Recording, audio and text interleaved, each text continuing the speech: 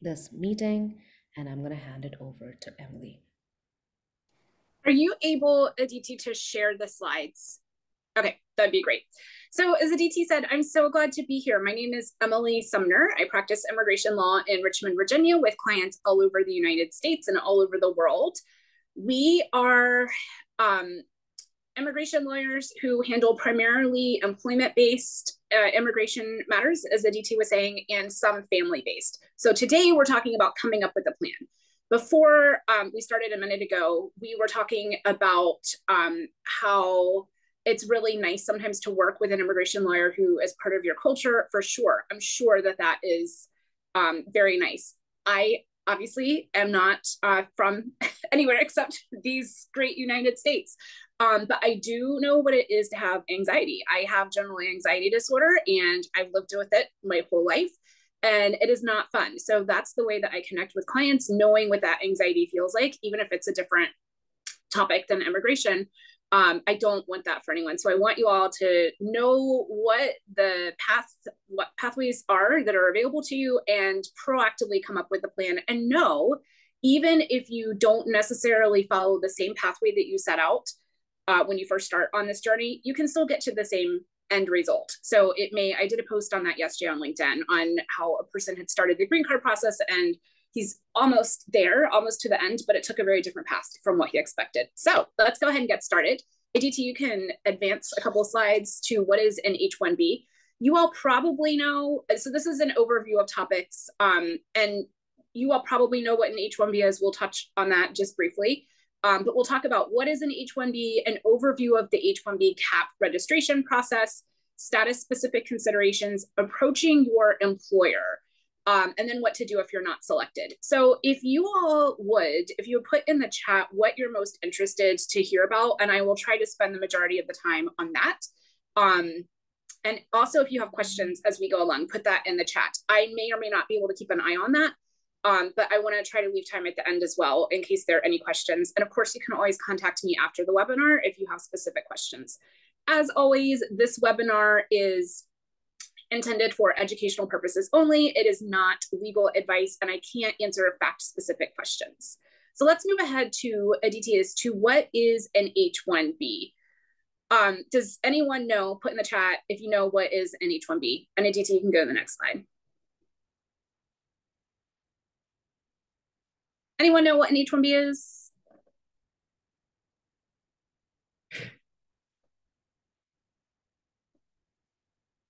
If people Work can... visa for specialty occupation. Yes.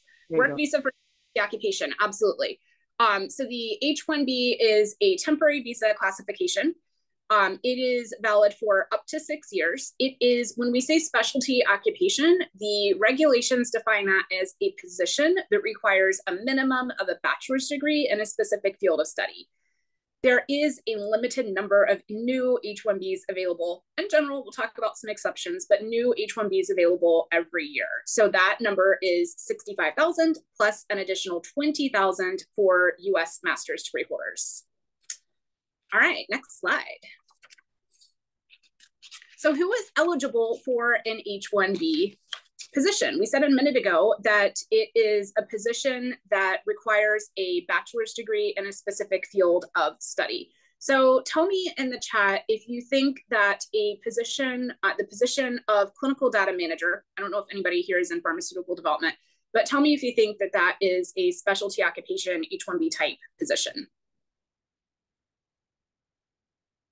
Can you repeat the occupation again, Emily? Yeah, clinical data manager. So that's somebody who works in different phases of the pharmaceutical development trial. And they work with data. Somebody says yes, Sunil says yes. Yeah, clinical data manager, yes. So I'm going with yes, especially because I've had that approved. But it's a little tricky for USCIS sometimes because they think that you have to really educate them, make sure the immigration attorney is educating them really well on what the minimum requirements are for the position. So USCIS will look at something called the Occupational Outlook Handbook, the OOH, it's referenced here. And if they don't see the occupation and the OOH, which they probably will not, last time I checked, they will not for clinical data manager, Or if they look it up in the OOH and the OOH says, oh, a degree in engineering or business or physics or math is acceptable, USCIS is going to use that to come back and say, you don't qualify for an H-1B. So it's really important. It's not necessarily your job as the H-1B beneficiary, but just know that that is the job of the immigration attorney to make sure that they're drafting, they have a clear strategy for making it clear that this is an H-1B position that requires not just any bachelor's degree, but a bachelor's degree or higher in a specific field of study. So we have to be kind of creative with that sometimes. In terms of the bachelor's degree, we can sometimes use a combination of education and experience for that. So who is eligible? We can go back to the next slide, proceed to the next slide. H-1B cap. Have you all heard of the H-1B cap, the annual limit? You can put it in the chat. The H-1B limit is in the regulations. The regulations say that there is an annual numerical limit of 65,000 regular H-1Bs and 20,000 for U.S. master's degree holders or higher. The U.S. master's degree is it has to be from a university that is accredited and that is not for profit. And yes, the immigration attorney is typically one that the company uses. So I represent companies, corporations that hire foreign nationals, and I'm the immigration attorney. Although I will say, that's a great question, because I will say a number of corporate clients have come to us. They have become our corporate clients because an individual found us. And they said, sometimes the company will say, I don't have an immigration lawyer. I don't know how to do this. Go find somebody, figure it out. And so the individual foreign national will find us, and then we'll connect with the foreign national, and then eventually with the company, and then get it done that way. So it is possible both ways, just depends. All right, next slide. So the H-1B lottery process. Put in the chat if you know how many approximately new H-1Bs were registered last year. And we'll talk about what I mean about the word registration, but how many people do you think wanted to apply for an H-1B last year? If you'll put that in the chat. And while we're waiting for those responses in the chat, just take a wild guess. We'll talk about the application process. So it used to be, before the year 2020, it used to be that everybody who wanted a new H-1B, all the employers who wanted a new H-1B for their employees or potential employees would file an actual H-1B petition, meaning all of the paperwork, the LCA, all of the forms that are required, the support letter, everything they would file with USCIS. So I've seen 300,000 and 800,000 so far in the guesses. We'll talk about that in just a minute. So in 2020, the year 2020, nothing else was changing in March 2020, right? Super chill month, haha. But that just happens to be when this program rolled out. They changed the program so that we register electronically online. And typically the company does that, not an individual. You have to have a job opportunity, an employer to sponsor you. Typically the employer will work with the immigration lawyer. So we register online. We'll talk in a minute, high level about that, what that looks like. There's a lottery that is done, and we'll talk about that process in just a minute. Next slide. So with the electronic pre-registration process, like I said, employers will register the beneficiaries. When I say beneficiary, I mean you, the foreign national who is wanting an H-1B petition. So the employer will register the beneficiaries, typically with the assistance of an immigration lawyer, because it's not the most straightforward thing in the world. The registration period is in March. So that's different. I had a potential client contact me this year, said, hey, I'm gearing up for the April filings. And I was like, no, you're not, because I didn't say that, but the registration's open in March, not in April like they used to. So the registration period is in March, usually from the beginning of March for about 3 weeks. The registrations are employer and employee specific. So I know it says employee specific here, and that's true, but the employer registers with the employee's information. So in other words, an employer cannot put in 10 registrations and just be like, I'm just gonna find these people down the road. I'm not gonna worry about it now. No, we have to put in the individual beneficiary's information. Right now, there's a $10 USCIS registration fee that may change in the potentially near future. Next slide. So the lottery process is, so we input all of this information electronically, we meaning immigration lawyers in connection with the employers who also get information from you, the beneficiaries. We input some basic information that we'll take a look at in just a minute. And then USCIS will conduct a random lottery. It's a computerized, data-driven random lottery that they conduct. They will first select the 65,000 kind of regular caps, and then they'll select an additional 20,000 for the US master degree holders. They run that lottery before the end of March, on or before the end of March. And they notify us, the people who are selected, by email and also on the online portal if a case is selected. They do that at the end of March, kind of instantaneously. Last year, I think it was like March 25th or 26th that we started getting notifications, and we got notifications over a period of a couple of days, 2 or 3 days. Once we have the notification that the case is selected, if we do, then we have 90 days to file the petition. So between April 1st and June 30th. Next slide. So the lottery process, like I said, is USCIS will select 65,000 registrations and then 20,000 US master's degrees. It is US masters or higher. It is possible that USCIS would do an additional round of selections later in the summer. That did happen this past year in 2023. We had a second round of selections in July. Does anyone know why that might have happened? You can put it in the chat. Why did we have an additional round of selections in July this past year? And while you're putting that into the chat, it did not happen in 2022. We did not have an additional round. I believe in 2021 we did. We had a second and third round. Duplicate entries. Yes, Yamuna, absolutely. Duplicate entries. So let's talk about that. Duplicate number of applicants. So I said a minute ago, and in DT, we can go to the next slide. I said a minute ago that it's employer specific. So employers do the registration. And I said that employers can't just say, hey, I'm going to sponsor 10 people and not know who they are. Likewise, employers cannot sponsor the same person or can't register the same person multiple times. So if they have an employee named Amir Syed, just making this up, then they can't register Amir 10 times and be like, hey, we're going to increase Amir's chances of being selected in the lottery. That doesn't work. That's prohibited. USCIS will likely find that and they'll have massive problems. So that's not allowed. However, if Amir had contacts or relationships with multiple employers, he could potentially have multiple employers register him in the H-1B lottery. As the way that the regulations are written right now, that's not prohibited.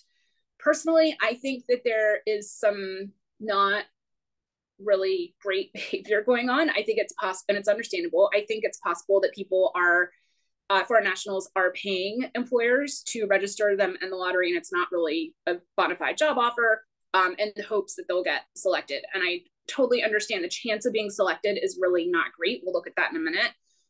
So I understand why that's happening, but that's the reason that we have such high registration numbers. The chance of being selected is so low. It is possible, we'll talk about this in a minute, there's a new regulation, proposed regulation out that might change that. I don't think that's going to be in place for this year, but we'll see. So status specific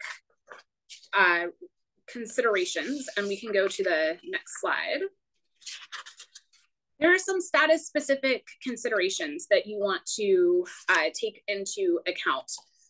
One is if you are in H-1B, if you are in F1 on OPT, and I'm going to talk about this kind of high level because I want to leave time about how to approach the employer and what if you're not selected. So I'm going to go kind of high level, but I'm happy to answer any questions here. If considerations when you are being registered in the lottery are you eligible for H-1B cap gap? So if you have OPT right now, whether it's regular OPT or STEM OPT, if that OPT ends before the H-1B status would begin on October 1st, then you can take advantage of cap gap. So it's only for those individuals who are on OPT. You have to be selected in the lottery. If your registration was not selected in the lottery, H-1B cap gap does not apply. You have to apply for change of status, but just know that it is possible to bridge the gap, so to speak, if there is a gap between the end of your OPT and the beginning of H-1B status, which per regulation cannot start until October 1st. Next slide. STEM OPT. Have you all heard of STEM OPT or CPT? You can put it in the chat. So STEM OPT is for individuals who have their field of study is on a specific list. So you didn't understand the previous page, so don't worry about it too much. I'm saying that if you are selected in somebody just said just now that he didn't understand the previous page, if you're selected in the lottery, okay, so you have a job, your employer enters you in the H-1B lottery, and you're selected in the lottery. Let's say that your OPT ends on June 1st of 2024. Your employer files the H-1B petition for you before your current OPT expires, but then your OPT expires June 1st, 2024. So what do you do between June 1st, 2024 and October 1st of 2024? By regulation, the H-1B status cannot begin until October 1st. So that is, even if your petition was approved, your H-1B petition was approved, let's say before June 1st, after June 1st, whenever it was in July, you still would not be in H-1B status. So that provision, that H-1B cap gap, would cover that gap automatically. You would automatically be authorized to work until October 1st. So that's a very good thing, but you have to be selected in the lottery.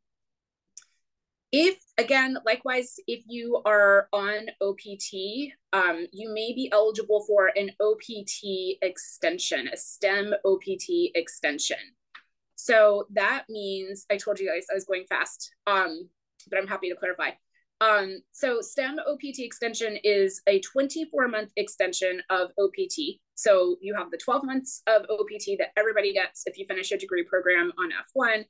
STEM OPT is an additional 24 months, which can be amazing because that potentially gives you an additional year or two to, is this the same? Mohit, I didn't catch that question.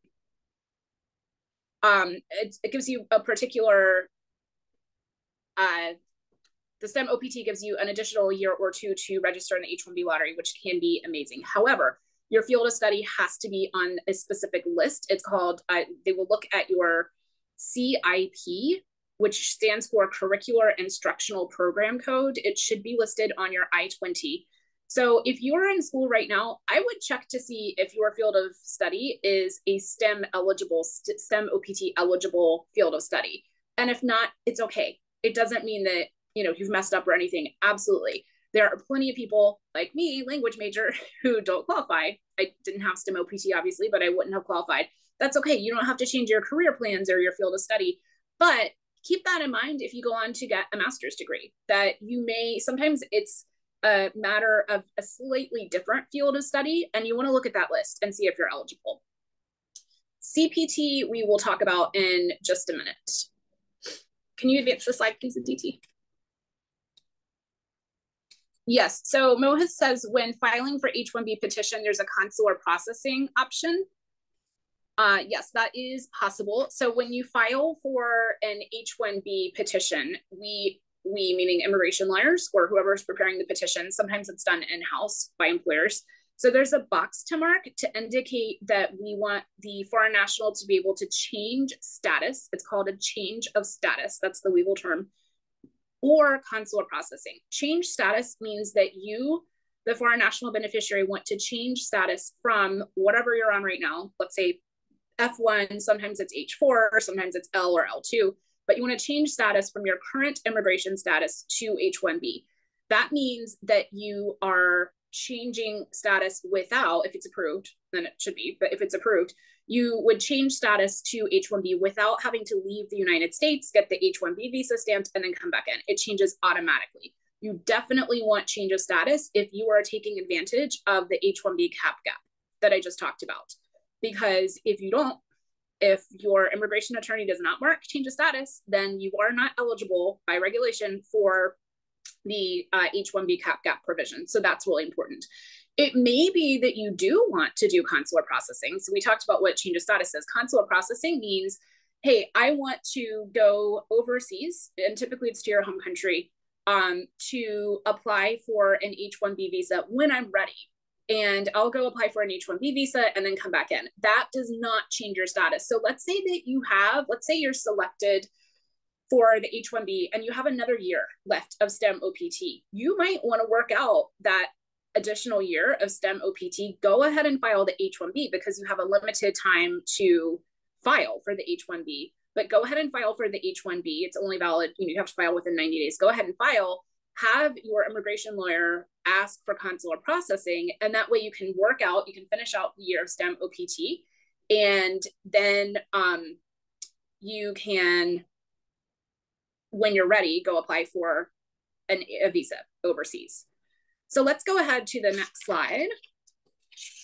So the number of petitions, or the registrations, I asked you all a few minutes ago, what do you think was the number of registrations? This is a timeline of the number of, it says registration, it says petitions. It should say petitions or registrations because it changed in 2020. But it shows you the number of registrations received over the years. So somebody put 800,000. Yes, last year, almost 800,000 registrations received. The year before that, it was almost half that, a little bit more than half that, with 483. The year before that, 308. So you can see it's really changed over the years, and it's gone up and down, of course, over the years. I personally think that in the years 2015, it wasn't that different, but 2015 to 2019, it changed a little bit, just depending on what the economy was doing. But then I personally thought there was going to be a huge bump in 2020 because the registration process was relatively easy compared to filing a whole petition. 74,000 more, absolutely. But then it's gone up tremendously from there. So I think it's partly demand, partly because of the ease of registration, partly because there are people submitting duplicate entries. Next slide. We'll skip this one. Let's go to the next slide. So this is just, and you all will get a copy of this presentation, and you'll have all of these slides, so don't feel like you need to screenshot or anything. This is just a general overview of the timeline. Whether you are thinking of applying for an H-1B now or down the road, this is the overall timeline. You and or your employer would notify the immigration attorney that you're working with roughly in February. A lot of people reach out to us in January or sometimes the end of the year before. But know that this is the general timeline. Usually by Q1, definitely by Q1, not usually, definitely by Q1, like January, February, you want to be working with an immigration lawyer so you can register in March, have the outcome in at the end of March, and then file your petition April to June if you're selected, or come up with a different plan. Next slide. And you can skip that slide. Let's go to the next one. All right, let's talk about approaching your employer. So you are such brave people because you've come to the United States. You are foreign nationals here studying, and I have to say we are so glad that you're here. I know it may not feel that way, that everyone feels that way, but I personally am very glad that you're here. This is a nation of immigrants. And you all add so much to the United States in terms of the economy and culture and diversity and just good human beings. So we're glad that you're here. But what do? You have this job. You have taken this brave step of coming to the United States. You have either finished your degree or you're working on finishing your degree. You finally have a job offer. What do? How do you approach them and say, by the way, there's an additional thing that I need you to do to be able for me to work long term? So here's a couple of things to know. One is that when you apply for jobs, and if you've been out in the workforce, you already know this. When you apply for jobs, an employer can ask this question: are you currently eligible to work in the United States? And they can ask, do you now or in the future require sponsorship to continue working in the US? Sponsorship means, and they may say in parentheses, for example, H-1B. Sponsorship means sponsoring you for an H-1B or for some other classification. It doesn't have to be an H, it could be an O or a J. We'll talk in a minute about different classifications. They can ask you those questions. They cannot ask you, what country are you from? What is your immigration status? How long are you able to work? They cannot ask you those questions. Likewise, they cannot ask you, or they're not supposed to not hire you because of the duration of your work authorization. They might do that in practice, but there's guidance out there that says that they're not supposed to, just so that you know. So let's say that you have OPT that is valid for 12 months. They should not make a decision not to hire you just because it looks like you're only work authorized for up to 12 months. The flip side of all this is they don't have an obligation to sponsor. So they could hire you for your 12-month OPT duration and then say, you know what, we don't sponsor people for anything for immigration, for H-1Bs or for green cards or any of that. Hopefully that's not the case. Hopefully they know how amazing you are and want to do everything they can to help you. And honestly, there are lots of employers like that out there. But just know that they don't have a legal obligation to sponsor you. The employer may want to wait. Let's say that you are hired on OPT and then you have a STEM OPT extension. If the employer knows that, they may say, you know what, we're not going to register you in the H-1B lottery this year, or we're not going to submit the O petition for you right now, whatever your plan is, because we want to wait. And they may give a reason, they may not. It is your job as the foreign national to be able to advocate for yourself, to inform them and to advocate for yourself and to say, you know what, it's a difficult situation. And I know it's hard sometimes to speak up because you're so grateful that they even hired you. And now you're having to ask them to do these additional things. But I have had situations before where I've had a conversation with the employer and said, yes, the advantage of registering this year in the H-1B lottery is that if he's not selected, we have an additional 2 years if they have STEM OPT, for example. So there are situations where it really is, even though it's a brave step to take and feels really daunting, it is valuable if you can to appropriately educate the employer as to what your options are and advocate for yourself. Next slide. So really quickly, I'm not going to spend a lot of time on this. You can look at the slides, but a lot of times people want to know, people meaning foreign nationals and companies want to know, well, what information do you need? They want to know what their kind of workload is going to be for registration in the H-1B lottery. It's pretty basic. This is the information from the employer, and then next slide, information from the beneficiary, from you, things like your name, your gender, your passport information. Next slide. If you are selected in the H-1B lottery, it is an employer-driven process. So the employer would need to give their immigration attorney documentation, certain documentation. There are forms that they would need to review and sign. There is a labor condition application, not the same thing as a labor certification, which is a green card process, but labor condition applications where they would have to review it and attest to these things that are listed here. So there are things that they would have to do. Next slide. The information from the employee, that's you, as the foreign national, is things like copies of your degrees and transcripts. If you have a credentials evaluation, you may not need that, but if you have a credentials evaluation, documentation of your immigration status. Next slide. So what do you do if you're not selected? Let's say that you go through all of these steps. You have a job, you've graduated, you have a job, everything's going well, your employer agrees to register you in the H-1B lottery, and you're so thankful. And then March 31st comes and they say, I'm sorry, but you haven't been selected yet. And by the way, the status online will not change if you are not selected in the March round of the lottery. It will say selected if you are selected, and it'll just say submitted if you were not selected. That's because they don't change that status until and if there's a second round. If there's a second round, you could be changed to selected. And then once they determine they've selected enough overall for the year, then they'll say not selected. So let's say that you're not selected. Number one, my coping mechanism would be to go home and eat a pint of Ben & Jerry's. You do your own thing, but keep it as healthy as you can. But then regroup, take a deep breath, and know that it is not the end of the road. Like I said, when I first started speaking, there are multiple pathways to get to where you want to go. And I know it seems daunting and like there are limited options. And I will be honest, it is not an easy journey that you're on, but we are here to help you. And there are other options. So think about, where are you now? What is your current immigration status? Can you continue on OPT? For sometimes people will register in the H-1B lottery and the timing is such that even though they quote only have those 12 months of OPT, they're actually able to register the next year as well for the H-1B lottery. That's probably not a good idea to have that as your only plan, but that can be a backup. Are you eligible for STEM OPT? And I'm trying to keep an eye on the questions, but we'll go through them in just a minute. The STEM OPT, your employer does have to be registered in E-Verify. So that's something to keep in mind. I saw that pop up a minute ago. If you cannot continue on OPT, not eligible for STEM OPT, can you start a new degree program? Some people really want to stay in the United States, and so they start a new degree program, let's say a master's degree or even a PhD. And sometimes that can be a logical stepping stone anyway in your career path and or for various immigration options that we'll talk about in just a minute. CPT, has anyone heard of curricular practical training? You can put that in the comments.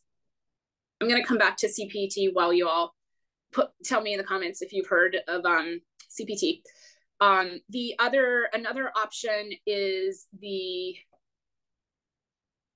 CAP exempt employers. I'm not going to go into this in a lot of detail, but know that there are certain employers out there that are CAP exempt. And I have a post of this on my LinkedIn profile. If anybody wants it, message me on LinkedIn and I'll send it to you. But there are organizations that are CAP exempt. For example, the institutions of higher education, certain nonprofits that have affiliations with institutions of higher education, certain research organizations all qualify as CAP exempt, so you don't have to go through this lottery process. CPT, anyone have a comment on CPT? I've seen a couple questions here. Do you do that now? Maybe Tamanda does that now, does CPT now? So CPT is curricular practical training, and it's designed for a situation where a foreign national student on F1 is taking a course or a series of courses that requires hands-on experience, like an internship done, yes, exactly, Sunil, done during an ongoing course. So the course requires an internship, an externship, some sort of co-op experience, hands-on experience. Absolutely permissible. It's in the regulations. I keep talking about the regulations. That's because that's what governs all of everything that we do as immigration lawyers and advising people. But it's in the regulations. It's absolutely permissible as long as it's done correctly. CPT is not designed to be used as a substitute for an H-1B. It's not designed to be used. I have seen people who have been on CPT for literally years working full-time on CPT. That is not what it's designed for. There are certain universities that are known for, they have regulations they have to adhere to, but there are certain regulations, certain universities that are known for kind of bending the rules or having loose interpretations in terms of CPT. And USCIS knows that, and they know of those universities. So just know that if you use CPT, try your best to make sure that it's done appropriately. I'm not expecting you to read the regulations and interpret it. That's what I went to 7 years of law school and 18 years of experience for. But do your best. Just know that it should only be used for a certain duration, and know that if you do use it, then even if it's done permissibly, according to the regulations exactly, it's possible USCIS will come back and ask about it. We have gotten several RFEs, requests for evidence, over the years, and I always proactively warn my clients and say, hey, I see you're on CPT or you were before, totally fine. Just know that USCIS is probably going to ask you for X, Y, and Z documentation. Okay, if you're not selected, the documents for RFE, Mohit, I actually have a blog post on that. If you Google Sumner Immigration CPT RFE, you'll find it, or again, message me and I'll send it to you. And it's not an exact list. Every RFE is different, but it's a general list of what we proactively tell clients they might want to have on hand. Think about other non-immigrant classifications. And again, an immigration lawyer is a great person to have this conversation with.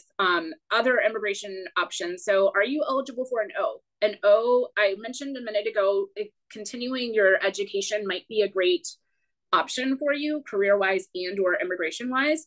If you're considering an O and or eventually an EB-1A, which is the green card for foreign nationals of extraordinary ability, you do want to have likely an advanced degree, a master's degree and or PhD. And it's not absolutely required, but it can be helpful, especially depending on your field. So an O is for foreign nationals of extraordinary ability. The E2 is an investor visa, and it's treaty specific. So there's not a treaty with India, but there are treaties with other countries. E3 is for citizens of Australia. H1B1 is for citizens of Singapore and Chile. The J is used for all different kinds of things. It can be used for short-term or long-term research scholars. It can be used for au pairs, intercultural exchange. I have the TN is for citizens of Canada and Mexico. I have on YouTube, and I'll have a QR code at the end that leads you to all of this. But I have on YouTube a series called Sumner School Business Immigration Basics, which is a series of videos that are 2 to 3 minutes long on each of these immigration options. So if you want just a small snippet of what is an H1, what is an O1, for example, or what is a TN, then you can listen to that. Or maybe you need help falling asleep at night and you hear my soothing voice. Either way. Green card options. There are, I know it's a little challenging right now because there is a backlog of green cards. There always has been, but right now it's especially backloggy right now, unfortunately. But it is possible. Over the years, I've had so many clients who have transitioned directly from F1 to an EB1A, or sometimes an EB1B. The requirements are a little bit more tricky. Potentially an NIW, depending on your country of birth, possibly a perm-based green card process. Those are all a bit more detailed than I have time to get into right now, but just know that I have had a number of clients over the years transition directly from F1, for example, to these. I've also had clients transition, next slide, to transition, from OPT to, they've sometimes had to go overseas. We'll talk about that. Actually, right now, remote work temporarily. I want to tell you the story of this person that we filed the green card for, the I-45 for this year, this week. So you may, I hate, as a US immigration attorney, I hate saying remote work temporarily, right? I don't want to send anyone outside of the United States, but sometimes it's a good plan. So it could set you up for an L visa in the future, which is for the international transfer of multinational companies. So in other words, if you work for a US company, they have an office overseas, you go work there for a year, then they could potentially bring you back on the L. You have to work overseas for at least a year. You could let the employment-based green card process play out. You could register in the H-1B lottery again if you're overseas. I have somebody in that situation right now, multiple people. You could work on citizenship for another country. I talked a minute ago about some visa classifications, and you're probably like, oh my gosh, Emily, I'm not Canadian, I'm not Mexican, I'm not from Singapore or Chile. Why are you telling me this is not helpful? I get it.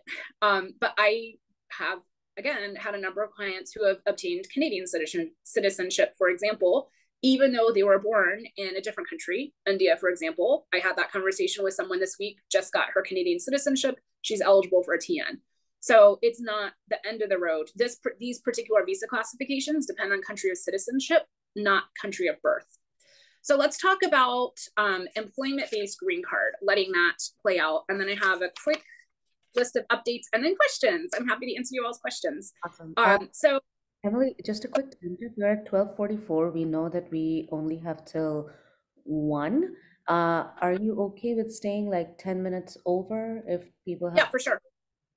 For sure. And this will be like 2 minutes more, and then I'll open it to questions. But absolutely, I'm happy to stay. Perfect. And if folks, just to preemptively give you like how the Q&A will work, if you have any questions, start raising your hand. And at the moment Emily is done, I'm going to go through that list and take as many as possible up until we run to 1:10 p.m.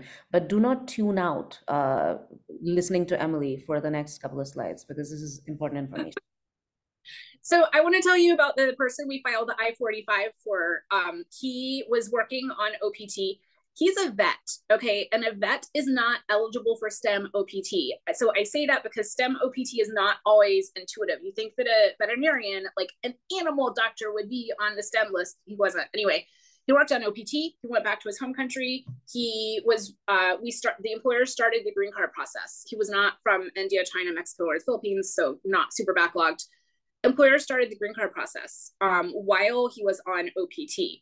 He was registered in the H-1B lottery 2 years. He was registered last year, not selected. Then he was selected in July. So all those years, those 2 or 3 years, his green card process was playing out while he was back home working. Selected in July. He came here October 1st. Priority date is now current, and we filed the I-45. So it goes to show that even though that path maybe isn't what he had in mind when he came here, it still works, still gets you to where you want to be. Upcoming changes, there is a proposed rule out that would increase significantly the USCIS filing fees. We don't know when that's going to become effective, but I did a post this week on LinkedIn. It went to the White House on January 8th, and so it could be coming in the next several months. There is a separate proposed regulation that would change a number of elements of the H-1B program. Yesterday afternoon or maybe morning, USCIS announced that we will be able to file H-1B petitions online, which is exciting and scary because their system is not super great. I always say if they would hire foreign nationals to set up their online filing, then it would be beautiful, but they don't, so it's not. 2024 elections, we don't know what's going to happen there. I am sending all the good thoughts for positive outcomes for the good of everyone.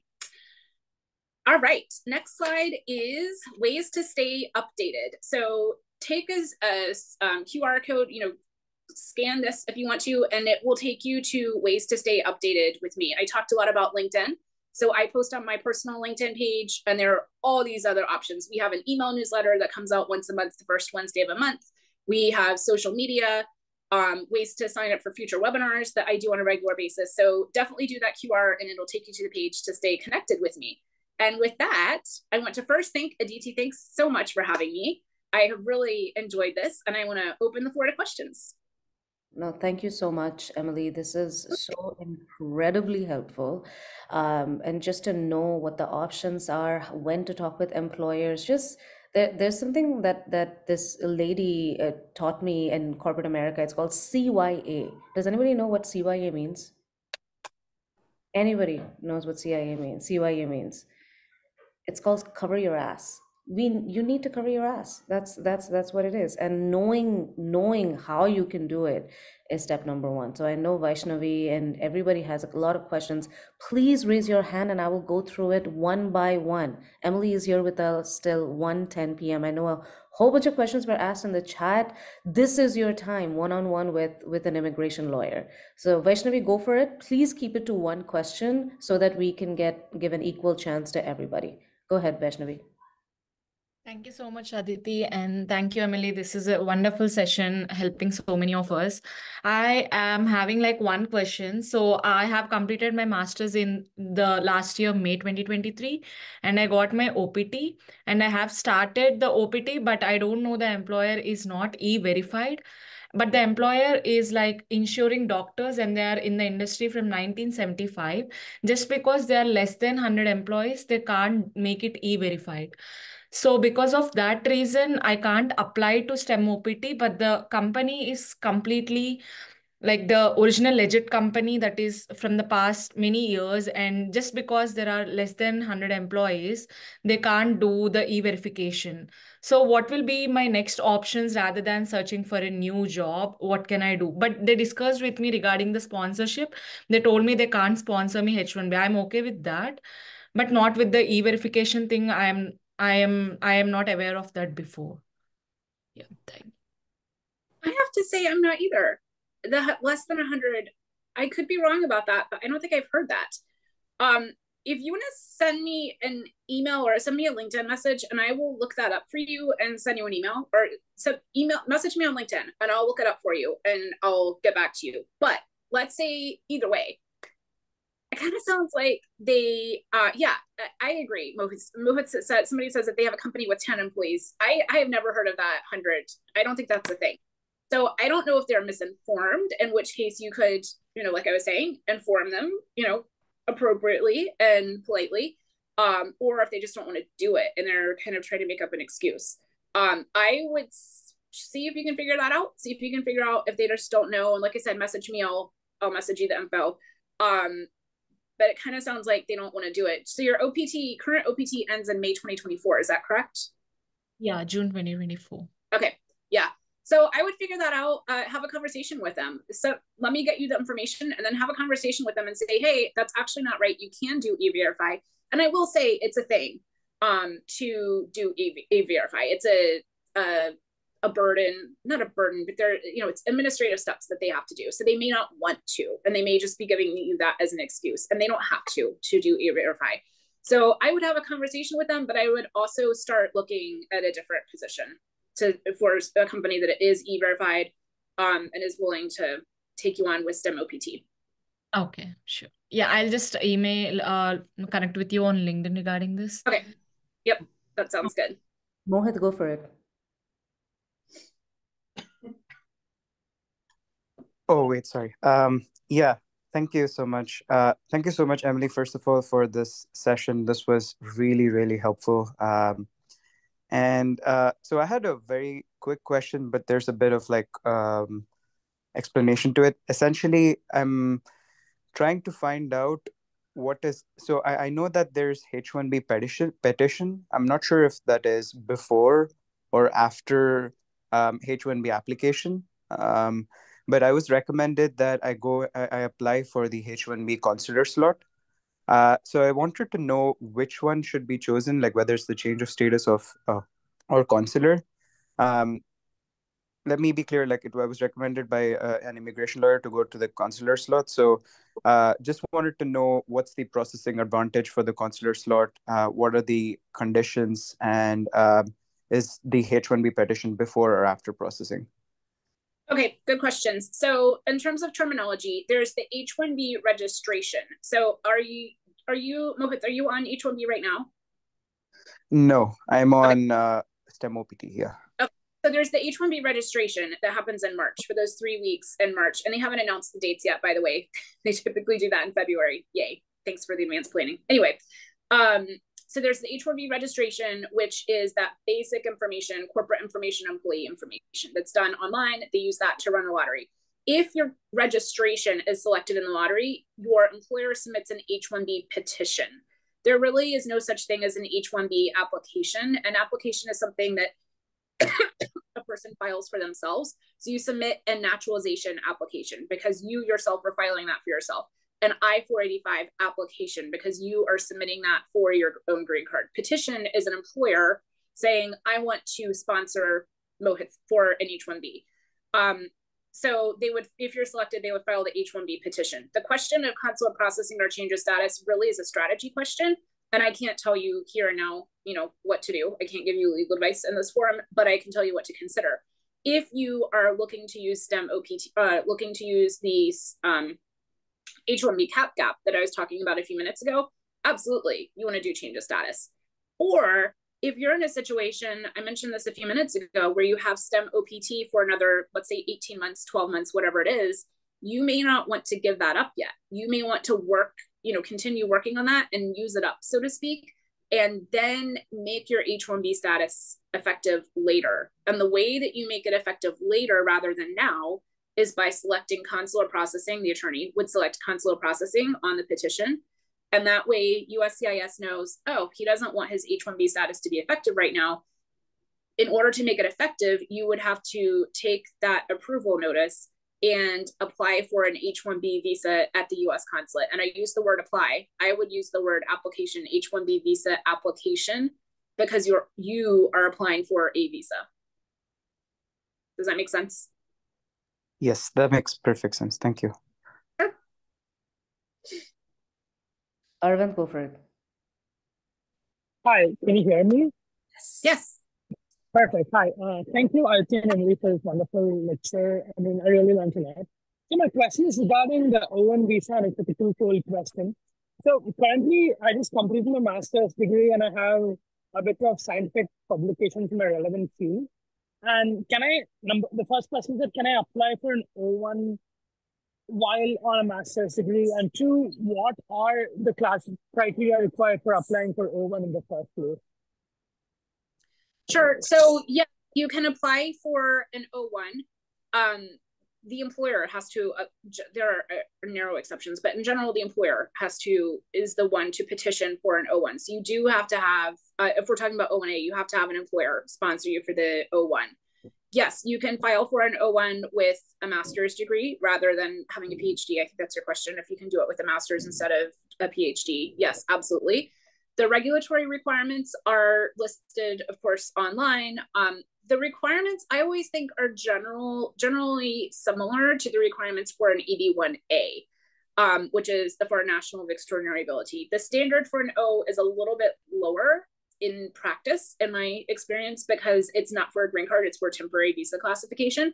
But in general, you have to show that you have, for example, publications, that you have won significant national or international awards, that you have made significant contributions to your particular field, things like that. Very, very similar to the EB1A that you have to show. So it's not, it can be a really great option. We're starting an O1 now for someone in hopes that it's approved. And if it's not, we'll register them in the H1B lottery. But it's not for everyone. And I'm not saying it's for you or not. I have no idea what your background is. But it's not necessarily easy to have approved. Okay, perfect. Thank you so much. You're welcome.